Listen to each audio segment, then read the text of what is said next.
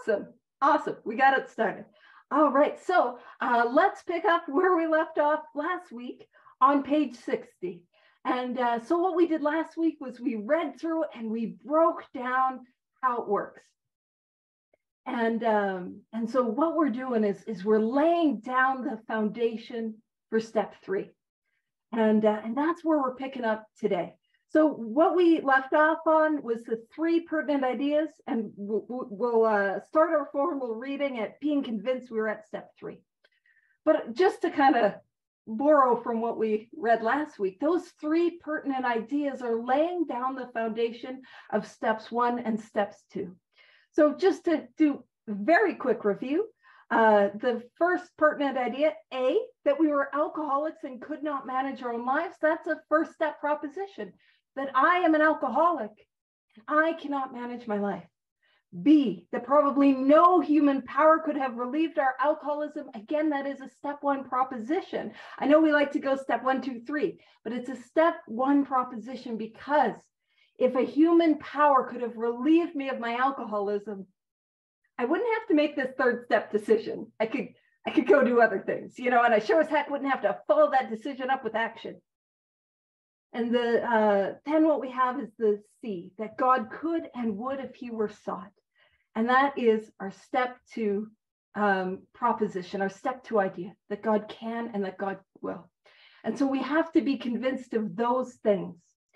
And if we can be convinced, understanding, A, that I'm an alcoholic, and just for those that are just joining, that are new to the study, just very quickly, what it means to be an alcoholic is when I drink, I do not have the ability to control the amount I take every single time. Or if, when I honestly want to, and I've said the Alcoholics National Anthem, that I'm never going to drink again, that has no effect in the long term, that I haven't been able to stay sober. That's all that makes an alcoholic. So it says, being convinced, we were at step 3, which is that we decided to turn our will and our life over to God as we understood him. Just what do we mean by that, and what do we do? And I know when I got here, I was kind of confused about the 3rd step. I was a little like, how do I turn my will and my life over? Am I supposed to do that now? I don't really understand this God thing. In the 2nd step, I just admitted that I was willing to believe, and so I overthought it and I overcomplicated it. So to make it really, really, really simple, the 3rd step is just a decision. And man, I should not say just, because it's a pretty big decision, but it is a decision to work those steps that we read on page 58. And to do it a little like our life depends on it, because if I'm an alcoholic, it does, right? So the 3rd step is just a decision to work the rest of the steps. And in so doing, in taking those steps, our will and our life gets turned over. That's what we're doing. And for those that maybe have been, kind of known me a little while, we often do the 3 frogs sitting on a log, right? There's that saying, all right, we got 3 frogs and they're sitting on a log, and one of them makes a decision to jump off the log. How many frogs? I was going to say friends. I'm like, I love those little guys. How many frogs that I've become emotionally attached to, so don't leave me. How many frogs are sitting on that log? And the answer is 3. Exactly. Yeah, 3. Because that frog made a decision. He has not followed it up with action. And so that's what we're doing here, is we're making that decision. And I had the privilege of going out of town this weekend, and I was flying out to Fort McMurray, and it was a wonderful time, a wonderful experience. And I was called before that to, Paige, will you come to Fort McMurray? And in that moment, I was asked whether or not to make a decision, right? Whether or not I would go to Fort McMurray. I made my decision. And I didn't get there. I didn't poof, magically I'm in Fort McMurray. There was some stuff that I had to do, right? I had to book tickets. I had to get to the airport. I had to get through security. I had to, get to the terminal. I had to get on the plane, right? Those were the actions that I had to take to get me to Fort McMurray. And so it is a decision to go to that place of spiritual awakening and a decision to do the work that is required, but I haven't done the work yet. But to make that decision, because I don't know about you guys, when I looked at the steps, I was a little like, I don't know about all of those. I got some opinions on some of those, and I got some not too keen about all of them, right? I had some of that. And so to make that decision, there are some requirements that I need to be convinced of. So we go on to the bottom of page 60 for those who have just joined us. It says the very bottom paragraph, the first requirement. So this is something that is required of me to make this third step decision. So the first requirement is that we be convinced that any life run on self-will can hardly be a success. And that's how I was running the whole show, right? For years. And this is like a revolutionary idea. What do you mean? Me not running my life? What do you mean? How could that not be a success, right? And it says on that basis, we are almost always in collision with something or somebody, even though our motives are good. And that's kind of my experience. I really would show up to life and I'm like, I've got good motives. I just want what's best for you. You isn't usually the ex, you know what I mean? But other people too, right? I just want what's best. I just want you to be happy. I just want this, right? Even with the best motives, even when I'm showing up with the most pure, the most kind, the most loving motives, I'm bouncing around and coming in collision with people. I'm coming into conflict. I'm coming into resentment. It's not working. And so now we get into one of the, it's such a good metaphor. So we're getting into the metaphor portion of step 3. So bottom of page 60 for those that just joined us. So it says each person is like an actor. Oh, sorry, I missed a line. Most people try to live by self-propulsion. Now, I want to point out that's not most alcoholics. That's not most alcoholics. That's most everyone. Exactly, that's everyone. Most people try to live by self-will. Now, most people, they can, it seems to work for them, or at least they don't experience the pain that we do, but most people live by that self-will. It's not working for us. So for us, each person is like an actor who wants to run the whole show, is forever trying to arrange the lights, the ballet, the scenery, and the rest of the players in his own way. And one of the things that you can do if you're working with a sponsee or if you're reading this, by yourself, you can throw your name in there. So Paige is like an actor who wants to run the whole show. Paige is forever trying to arrange the lights, the ballet, the scenery, and the rest of the players, the rest of the actors in her own way. So we can read this whole thing through in that lens of Paige is doing this, Paige is doing this. Or like put in your own name. It's a little weird if you're reading that. I mean, you're not wrong, right? If you're reading it with Paige is living by self-propulsion, but it might be more effective for you if you put your own name in there. All right. And so what this is imagine, here's the metaphor we have. Imagine we're actors in a play, right? And okay, so the play, let's say it's Romeo and Juliet, right? And some of you might be like, dude, I don't know if you're aware, that play does not have a happy ending. I know I like the melodrama, right? And so I am in that play. Now, I like to think I'm Juliet. The truth of the matter is I'm tree number 3, right? So I'm tree number 3. I'm off in the back. I'm off in the corner. And I don't have the full script, right? I really just have my lines. And if you're wondering what my lines are, sway in the breeze. That's my lines, right? And I don't know the lighting cues, right? I've not ever gone to theater school, despite my dramatic proclivities. I've not gone to theater school. So, when they have tape on the floor in theater, I don't know what that tape is for. I don't know if that tape means something different than that. I don't know, right? I'm off in the corner, so I don't see the whole view. I don't have the whole script. I don't know what the costumes are supposed to look like. I don't know what makeup is supposed to be on. I don't know the sound cues. I don't know the music. I don't know the props that are meant to be used. But I am convinced that I know how this play is supposed to go. And that's how I'm showing up to life. And so it says, if his arrangements would only stay put, if people would do as he wished, the show would be great. Life would be wonderful. In trying to make these arrangements, our actor may sometimes be quite virtuous, right? I might do this with the best motives, the best intentions, and even do it quite kindly and generously.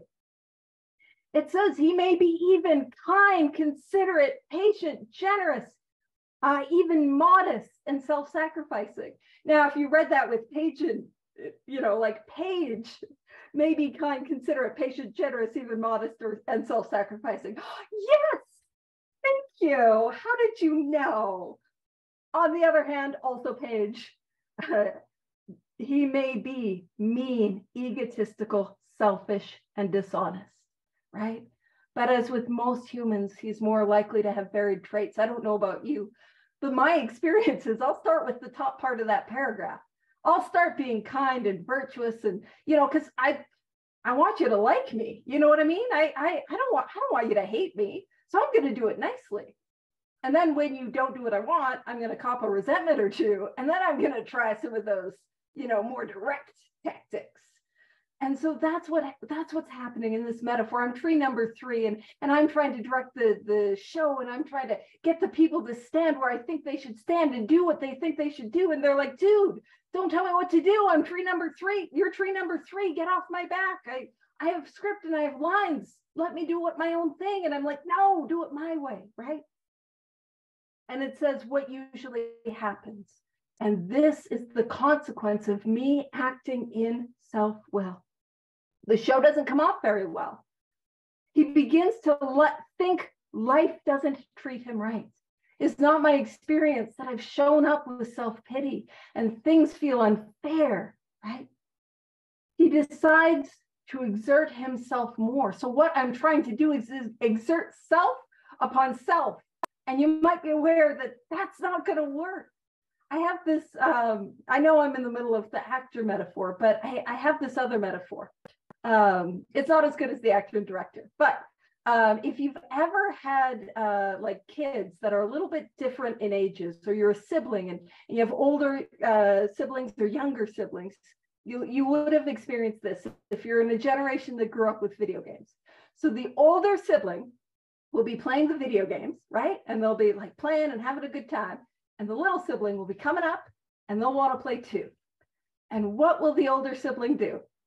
They will give them a controller that's not plugged in. And that is me trying to exert self and exert more self upon self. See, I'm playing with an unplugged in controller and I am really going, like I'm pushing those buttons. I'm exerting a lot of self and it doesn't seem to be working. The world doesn't seem to be responding. And my controller, it's not plugged in, and that's why. So the show doesn't come off very well. So I'm showing up with that self-pity. And so I become, on the next occasion, still more demanding or gracious, as the case may be. So I'm showing up with more of that self, and it doesn't work. Still, the play does not suit him. Admitting he may be somewhat at fault, a little bit of humility, right? He is sure that other people are more to blame. He becomes angry, indignant, self-pitying. Has that not been my experience? And it says, what is his basic trouble? Is he not really a self-seeker, even when trying to be kind? And if you've ever heard, and like for a long time, I would have told you, I'd say, listen, I'm a people pleaser. I'm a people pleaser, right? That's not true. Because if I were a people pleaser, I would care if you were pleased. That is not my experience. What do I care? I care if you like me. So that's what it's talking about there. I'm really a self-seeker. I'm seeking your worth, your validation, your approval, your affection, your attention. I'm seeking that from you, even when trying to be kind. That's what we're talking about. And he says, is he not a victim of the delusion? And when we spoke of the word delusion, especially in step one, we're talking about that insanity, right? That I can't see reality as it really is, that delusion, that he can rest, notice with the W, rest, satisfaction, and happiness out of this world if he only manages well. Rest with the W means to take by force. It's sort of that root word of the word wrestle. So imagine, like, I am going to wrestle satisfaction and happiness out of this world, and I'm going to manage well. I'm going to get it. I'm going to be happy and satisfied. We kind of get an indication that that's probably not going to go anywhere. Yeah, I can't put happiness and satisfaction in a headlock. I can't. And so what I need to do, what I really need to do is rest with an R, right? Not with a W, rest with an R. And I let God take care of those things, right? I have a sponsee that loves the idea, like she loves like lazy rivers, you know, where it's like you're on the inner tube and you're just going down. Welcome, glad you're here. We're on page 61. And she loves that idea of being on inner tubes. What a weird time to come. Just relaxing on the water. And that's what we're trying to do. I'm not taking happiness and satisfaction by force. I'm letting go and I'm being carried. That's what we're going to decide to do. And it says, so we're in the middle paragraph right after, is he not a victim of the delusion that he can wrest satisfaction and happiness out of this world if he only manages well? It says, is it not evident to the rest of the players that these are the things he wants? Can't you see? I want what I want and I want it now, and I think I know what's best for you, right? Could you please respond in kind? And this is how we are perceived by others when I show up in self and self-will. And do not his actions make each of them wish to retaliate, snatching all they can get out of the show? Is he not even in his best moments a producer of confusion rather than harmony? Is that not my experience? Right? I'm tree number 3 and I'm telling people where to stand and I don't see the whole stage. And I'm saying, listen, I think what we need is some alt polka music. That's the music that we need for Romeo and Juliet, right? And people are like, Paige, no. And I'm like, trust me, it'll be great. You can tell I'm not musically inclined. You know, and I'm showing up and I've got the best motives. I want it to be a good play. And people are like, no, tree number 3, get out of here. Why are you scooting your way up to center stage? And so what I'm doing in the 3rd step is I'm deciding that I am no longer going to try to be the director, capital D, director. What I'm going to do is I'm going to let go and I'm going to follow my line. And see, when you're on stage, if you've ever been on stage in any sort of play or any sort of school pageant, you'll know that when the lights are on you, you can't see into the audience. We can't see out there. And so there's a little bit of an element of trust and faith that in that audience, in the very center of the rows of seats, is the capital D director. And that director, he's got the full script. That director knows everyone's lines. That director knows what all the markings on the floor is for. That director knows the lighting cues, the sound cues. That director knows the props. That director has the full play. And all I'm going to do is follow my lines. And if you remember from where we started, what were my lines? To sway in the breeze. And I love that because in step 2, when we talked about, you know, a lot of our barriers was that we don't see God. I don't see God. But often what we see is the results of God. And that's such a beautiful metaphor for the wind, right? And what am I meant to do? I'm meant to be an expression of God's love and let that higher power work through me. And that's what I'm called to do, right? Sway in the breeze. Let God work through me. So that's what we're talking about there. And so that's what we're deciding to do. And how I do that, how I let God be the director, how I stop letting go as I work these steps, that's what we're called to do. I just wanted to check, make sure there wasn't like a question. So before I moved on, you can tell I do things seamlessly here. So well-oiled ship. I know it's a well-oiled machine. I just wanted to mix my metaphors. All right. So our actor is self-centered, egocentric, as people like to call it nowadays. Now, one of the things I want to point out for you, because when I got here, people would be like, Paige, you're an alcoholic, you're self-centered. I'm like, one, a little offended, two, accurate, but I didn't realize it. See, I thought self-centered or egocentric meant that I was walking around the place thinking I am the best. You know, if you've ever seen that Bart Simpson's episode where Bart Simpson, he's got that pot and pan and he's hitting it and he's like, I am so great. Everybody loves me. I am so great. That's what I thought self-centered meant. That's what I thought it meant to be egocentric. And that was not my experience. I've never even really approached I am so great hitting on a drum about that. But what self-centered means, or egocentric means, is to be focused upon self, and how I would show up to life is I hate myself.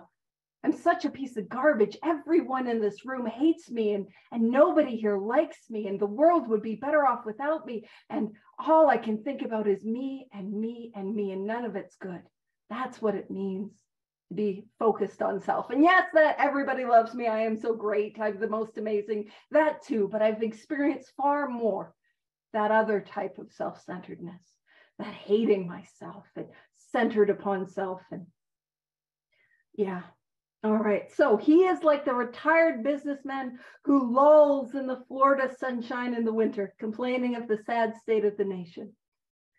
And one of the things that I love about that is that retired businessman.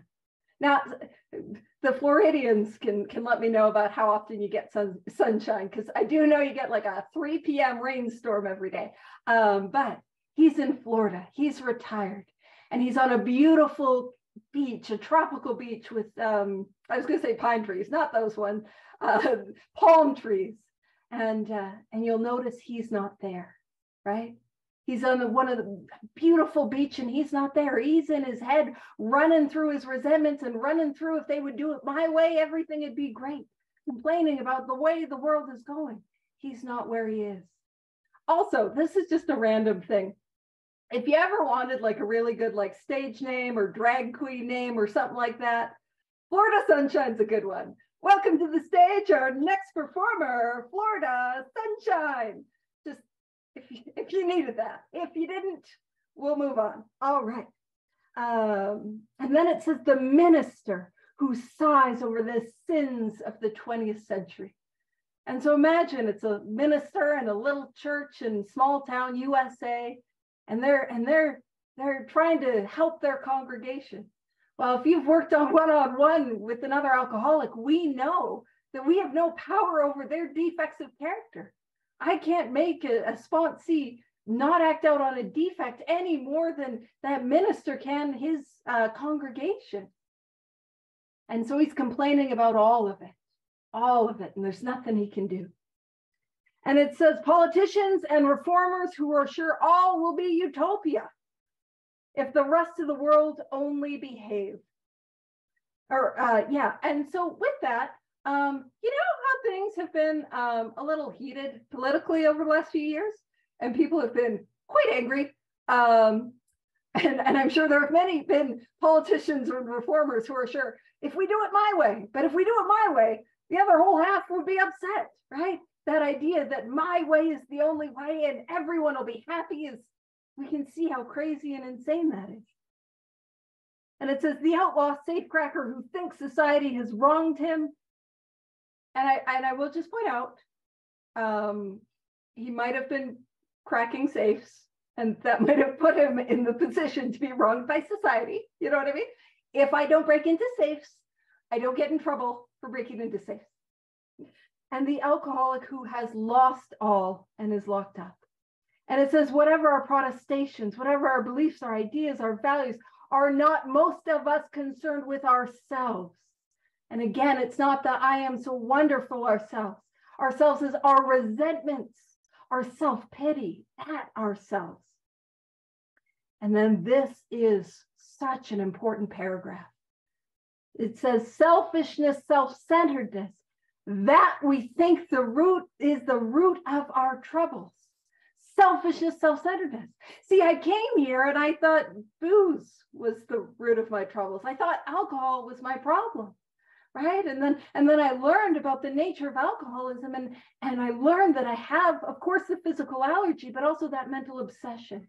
And what is fueling that mental obsession? What is fueling that insane thought that I have when I am as sober as I am today that tells me I can drink and it'll be okay?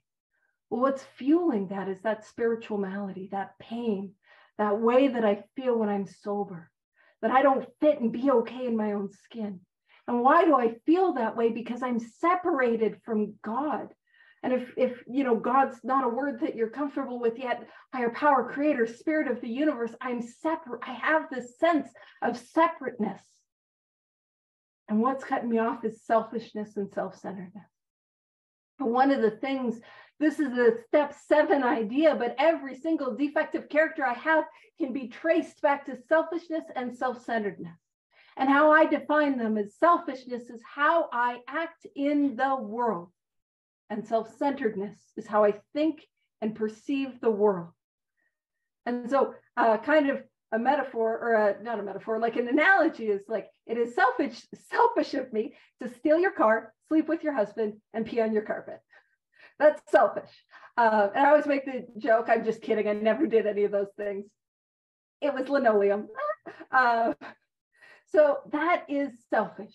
And then when I'm worried you don't like me, that is self-centered, right?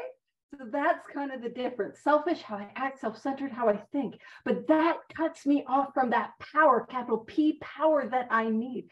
So that is the root of our troubles. Now we're talking about, you know, self-propulsion and self-will. And we're kind of, I use that metaphor of like, I'm playing the video game, but the controller isn't plugged in, right? And I got to trust that there is somebody who has the controls and they're at the helm. But I think when I'm in self-will, I think I'm running my life. I think I'm running the show. The reality is, you know, you hear the one like, stop driving the bus, or who's driving the bus? I think I am. I'm not driving the bus. I am being driven. And what I am being driven by is 100 forms of fear, self-delusion, self-seeking, and self-pity. That is what is driving me. Yeah. And that is what is making the decisions, really.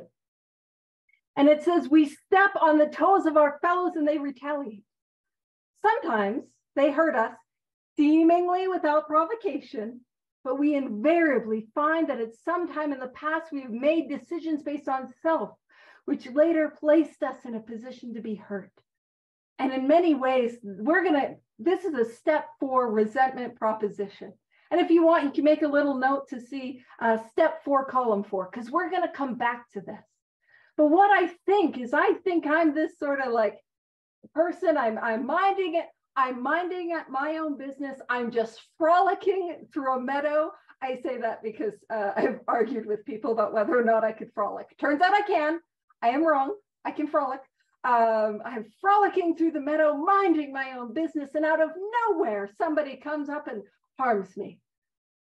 But invariably is almost always, I've made a decision based on self that put me in that position to be hurt. I stepped on their toes first, and they retaliate, and I'm resentful at their retaliation, but I cannot see that I stepped on their toes. And the 4th step, resentment process, is what will allow that to be illuminated for us. And so it says, so our troubles we think of are basically of our own making. That was news to me. I don't know about you guys. I was like, my troubles are my, no, you could not possibly be right. There must be an exception, right? But so our troubles we think are basically of our own making. They arise out of ourselves. And the alcoholic is an extreme example of self-will run riot. Also, if you're looking for a band name, I got you covered, right? A metal band, maybe a punk rock band. Self-will run riot, yeah, right? Just if you need it. All right. And then, so they arise out of ourselves, and the alcoholic is an extreme example of self-will run riot. Yeah, I don't know. I don't know if that applies, though he usually doesn't think so. I like pointing that out because so many times the book meets us where we're at. When I'm showing up with that when I'm showing up with, no, that's not me. It's like, yeah, we usually don't think so. And it says above everything. And this is important, above everything. So of the utmost importance, we alcoholics must be rid of this selfishness. Again, this selfishness, this self-centeredness, these fears, this self-pity, this is what is cutting me off from the power which is God. And that is that power that I need. So above everything, I need to be free of it. We must, or it kills us. And that's important to understand. I will drink again, right? If I do not have the ability to access that power, I will drink again. And as an alcoholic, to drink is to die. And it says God makes that possible.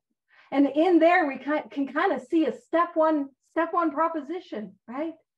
If I don't have this thing, it'll kill me. And God is the one that keeps me sober. God makes that possible. And it says there often seems no way of entirely getting rid of self without his aid.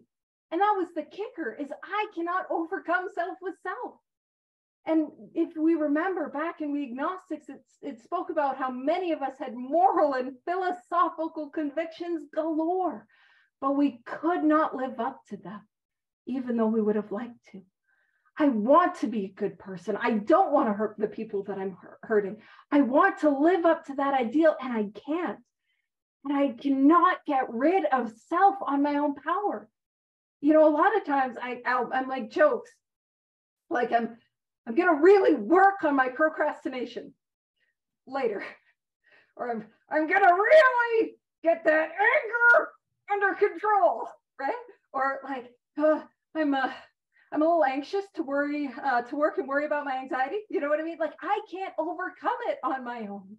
And that's the reality. And so we see that there is a deeper surrender that is needed, a deeper letting go. See, I come here and I think I got to let go of the booze, but I also come and to learn that I can't stay sober on my own power. And then I come and learn that I can't overcome self on my own power. And I'm going to be giving more and more of myself to that unconditional love, which is God, but I don't know that yet. And it said, neither could we reduce, so it says many of us had moral, sorry, I missed a couple things. So God makes that possible. And there often seems no way of entirely getting rid of self without his aid. Many of us had moral and philosophical convictions galore, but we could not live up to them, even though we would have liked to. Neither could we reduce our self-centeredness much by wishing or trying on our own power. We had to have God's help. And so again, we're reiterating, I can't on my own, I need God. I can't on my own, I need God. And so that leads us, that is that first requirement. And now what we're coming up is the second requirement for the third step. It says, this is the how and why of it. First of all, we had to quit playing God. It didn't work. And so when I work with my sponsees, what I do is I'm like, I got some good news and I got some bad news. The good news and bad news is that you're fired. You are absolutely fired from the management position of your life. And actually, one of the things I do with sponsees is I'll make them a little pink slip and I'll give it to them. And just because I think that's fun and delightful. And then when my sponsees over in Scotland, I give them a P45 because that's what it's called over there. So at this moment, we're officially fired from the management position of our lives. And it's a little like, hey, Paige, that might seem a little harsh, but hold on. If we at least look at my life, in step one, I admitted my life was unmanageable. I was the one managing it. I managed my own life into an unmanageable position, right? I managed my life into bankruptcy because it was about to end. That's about as bad as you can do for life management. You know what I mean? I always make the joke, if I managed a Blockbuster as poorly as I manage my life, I ought to be fired. And I use Blockbuster because it's real low stakes. You know what I mean? No one's expecting it to make it. But I ought to be fired. I ran it to the ground. And so that's it. I am no longer in charge of my life. But somebody has to run my life. My life has to run. My life has to function. So it says next.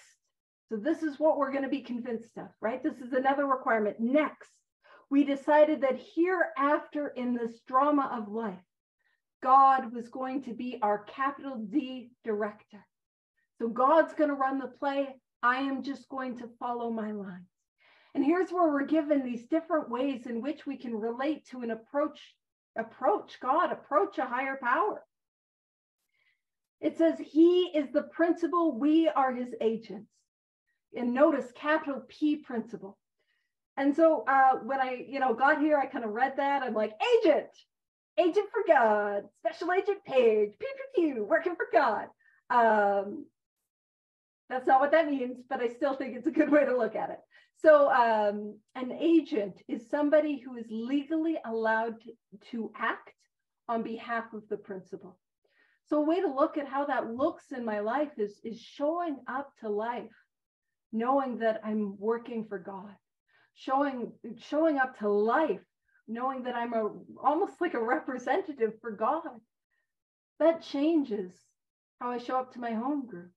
That changes how we show up at the airport. That changes how we show up in traffic. That changes how we show up with our families. And then it says, he is the capital F, Father, we are his children. Now, I just want to, say, I know a lot of people, a lot of us don't have good, or like, I don't have any relationship with my father. I've never met him, right? Well, once or twice, but like never got to know him. And many of us have had really, really difficult relationships with maybe our mother, maybe our father, maybe our parent. And so that idea of God being the father, we being the children, it might like, so we don't have to use it if it doesn't resonate.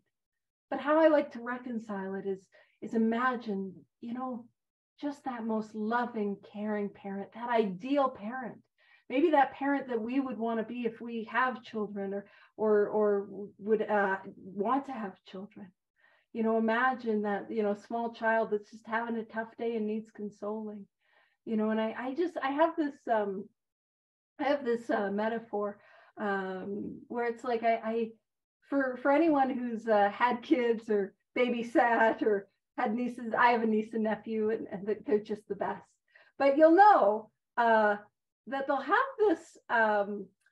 these days where they are just on your nerve all day. You got one nerve, they're on it all day. You know what I mean? And it's like, oh, it doesn't matter whether they're 2 or 22. You know what I mean? They're just driving you nuts and you can't stand it.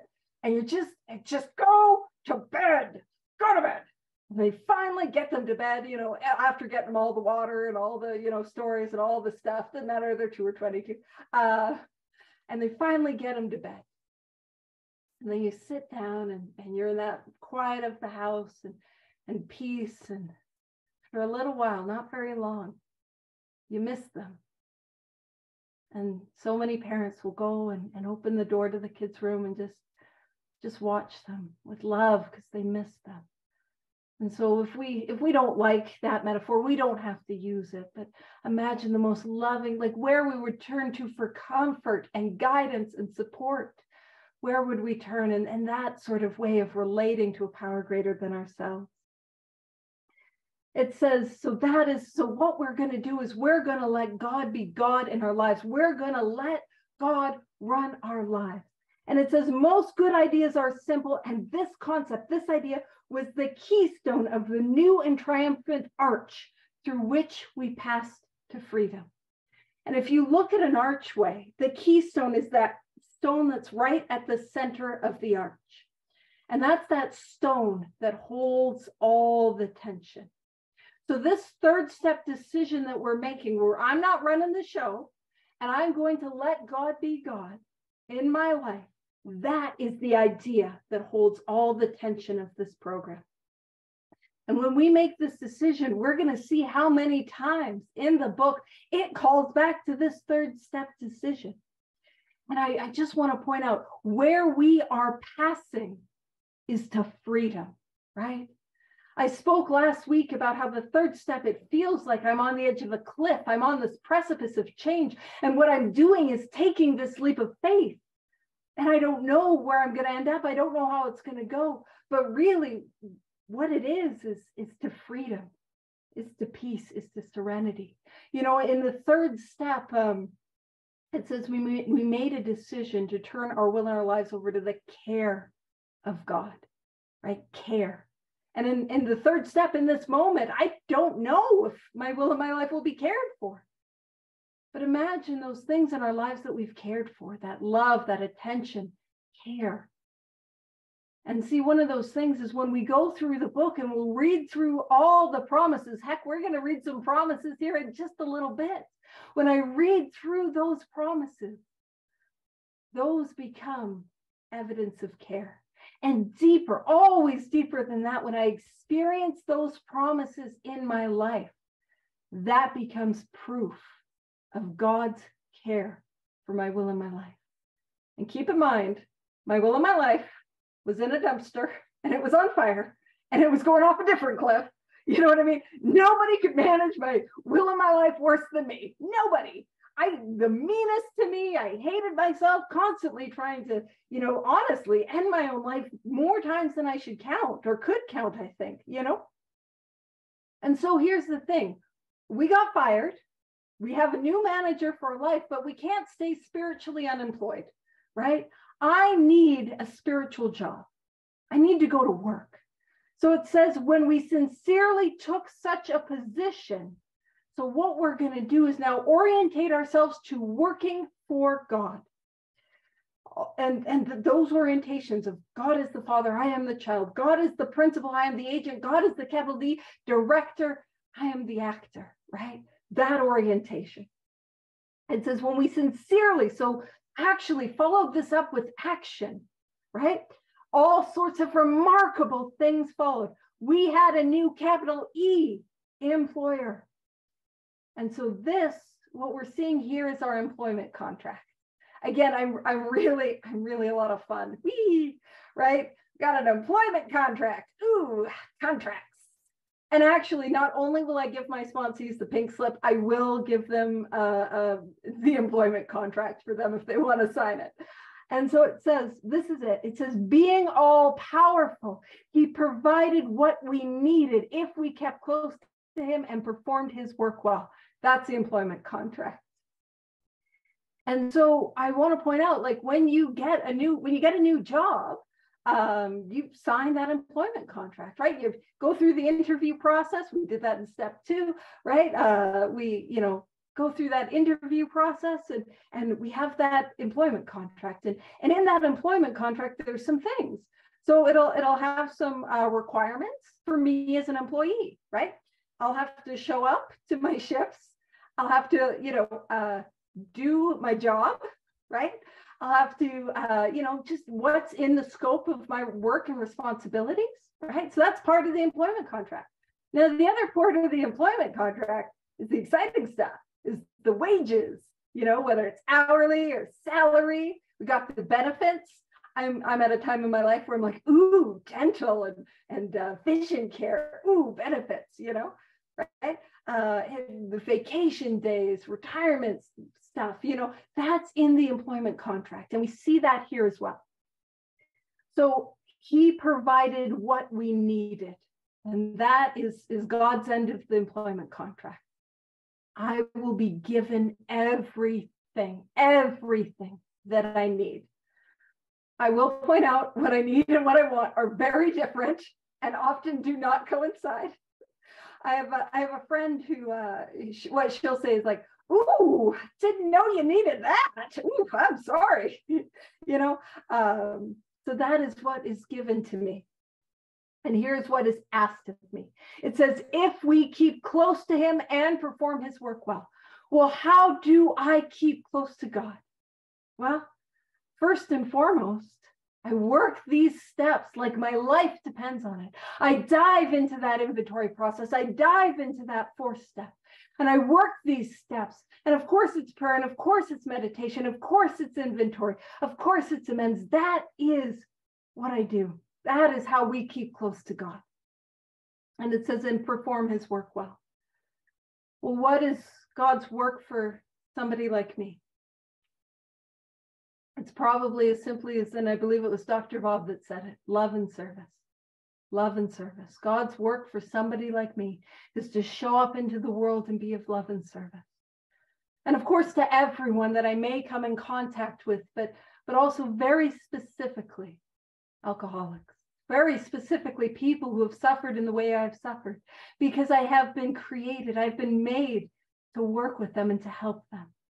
So what do I need to do? I need to work these steps like my life depends on it and carry this message to others. And in so doing, God will give me everything that I need. And what comes from this is the step 3 promises. And these are the promises that come true when we follow up this third step decision with action. So it established on such a footing. And that's the thing I love. There's promises on all over this book, established on such a footing, the footing of I am going to go out here and work for God. Again, what does that mean? I'm working these steps. I'm making my amends. I'm carrying this message to others. That is the footing. Established on such a footing, we became less and less interested in ourselves, our little plans and designs. I have a sponsee who sent me a meme that was like, why would we want to be less interested in our little plans and designs, right? But the truth is that never got me anywhere. I was just misery and suffering. And I know when I focus on myself, there's really never been freedom in it. Here's where the freedom comes. It says more and more we became interested in seeing what we could contribute to life, what we can give. And it says, as we felt new power flow in, I needed that. In step 1, I admitted I was powerless. In step 2, I needed that power.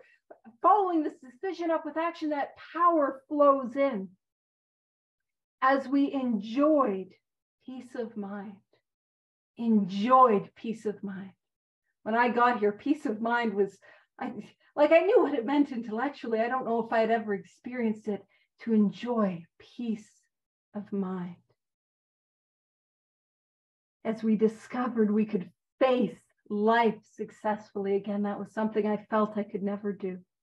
As we became conscious of his presence, beginning to have that knowing relationship with a power greater than ourselves, we began to lose our fear of today, tomorrow, or the hereafter. We were reborn. And that is what can happen. I sincerely show up to life in this way, if I sincerely show up and follow this third step decision with action. See, if I make this third step decision, but I don't follow it up with action, I'm not going anywhere, right? I'm stuck here, right? When I was asked, will you come to Fort McMurray? And I said, yes. If I didn't help get a ticket booked, if I didn't get to the airport, if I didn't get through security, if I didn't get on the plane, I'd be right here, right now, right? I need to follow it up with action. And that's how we know we've made the third step decision, because we're working the rest of the steps. So it says we're now at step 3. So we're now willing to seal that decision, to make that decision. And in many ways, that third step prayer, I see it like signing the employment contract, right? Again, I'm really fun. I'm one of those people that will talk for hours about stationery. Yeah. So I will not be the lead singer of self-will, run riot, woo, or on stage as Miss Florida Sunshine. But I will tell you which brand of highlighters I think are great. So we're signing that contract, and it says, God, I offer so I'll read it and then I'll break it down. God, I offer myself to thee, to build with me and to do with me as thou wilt. Relieve me of the bondage of self, that I may better do thy will. Take away my difficulties, that victory over them may bear witness to those I would help, of thy power, thy love, and thy way of life, May I do thy will always. And so in this prayer, what we're seeing is it says, God, I offer myself to thee. God, I'm giving me you. Take me. And it says to build with and do with me as thou wilt. Because me building and doing what I want with my life wasn't working. So God, you take that, right?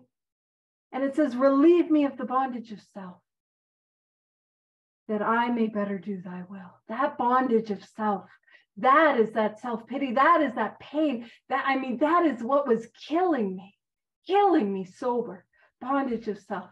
And that line, relieve me of the bondage of self, that I may better do thy will. It's one line that in many ways encapsulates our whole program. Free me from me and my self-centeredness, so I can do your will. And we'll notice that these aren't just like gimme prayers, right? I'm asking to be freed from the bondage of self, not because the bondage of self sucks and it's painful and it's awful and I'm dying behind it. No, relieve me of it so I can better do your will. Give me this freedom so I can work for you. It says, take away my difficulties. Again, we'll see that it's not take away my difficulties because they're difficult, lemon, difficult, as opposed to easy breezy, lemon squeezy, right? Not because they're difficult, not because they're hurting me.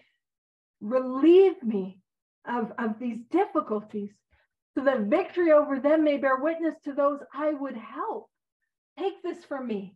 Get me through this difficulty so that I can help others. That's what this is about.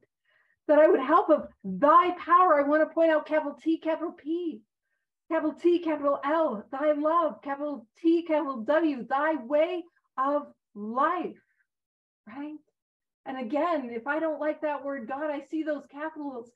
Those are synonyms that I can use. And again, I want to point out that this is the way of life. I'm making this decision. I'm not done. I'm never done. I continue to grow in this work and grow in these steps. It is a way of life. And it says, may I do thy will always. You know, and one of the things, this prayer, I just kind of want to share this with you guys real quick.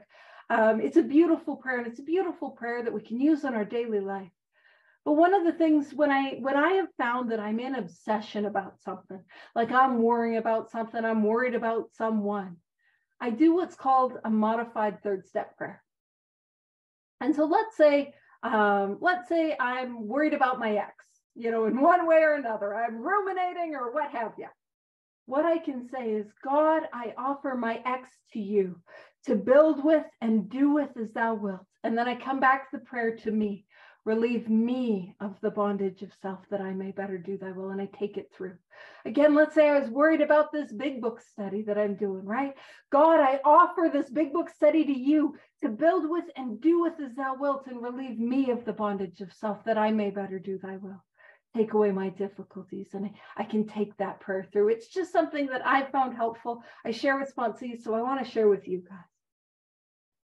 And so that is the signing or the sealing of that contract. And it says, we thought well before taking this step, making sure that we were ready, that we could at last abandon ourselves utterly to him. Remember that prayer and how it works. We ask his protection and care with complete abandon. It's that leap of faith, right? Abandon. To let go, to dive in, right? To dive into this work and this way of life. And it says, we found it very, very desirable to take this step with an understanding person, such as our wife, best friend, or spiritual advisor. And, you know, I do it with my sponsees. And actually, when I read through this with my sponsees, how I read it is, we found it very desirable to take this spiritual step with an understanding person. That's me. Such as our wife, that's not me. Best friend, that doesn't need to be me. Or spiritual advisor, that's me again. But it is better to meet God alone than with one who might misunderstand. That's not me. I know what we're not misunderstanding. And so I you know, sponsees, we do it together. And something my home group does is after the meeting, if anyone wants to come and do the third step, there's a back room, and we go into the back room, and they'll get on, well, not me, I won't get on my knees, but everyone else. I'm in a wheelchair, if you guys didn't know. I just thought I should point that out, like, as if I'm like, no, I'm Captain Special or something. Everyone else gets on their knees and Princess Paige is doing what she wants. No, I'm disabled. I thought I'd just qualify that for you guys. For those who didn't know or haven't seen me from the waist down. So we get down on our knees. I don't. And we'll say the third step prayer together in a group. And it's a beautiful thing. It's a powerful thing. And you know, before I mostly work with sponsees kind of online, but before COVID, before Zoom was quite the thing. I mean, I've done third step with sponsees in coffee shops and parking lots all over. You can third step all over. And I had sponsees that were like, oh, are people watching us? We weren't that concerned when we were dancing topless on tables, is all I'm saying. You know what I mean? I wasn't worried about the audience. And I will point out, I'm sure they've seen weirder things than people saying a quick prayer in a coffee shop. So, and so it says the wording was, of course, quite optional, so long as we express the idea, voicing it without reservation. And that's the thing is, if I don't like the third step prayer, I can write my own. And one of the things that I do with sponsees, and we do that at my home group as well, where they'll come up with a prayer in their own words. And I really like to do that. And I'm big with my sponsees. I'm not going to ask you to do something I haven't done or that I'm not actively doing. You know what I mean?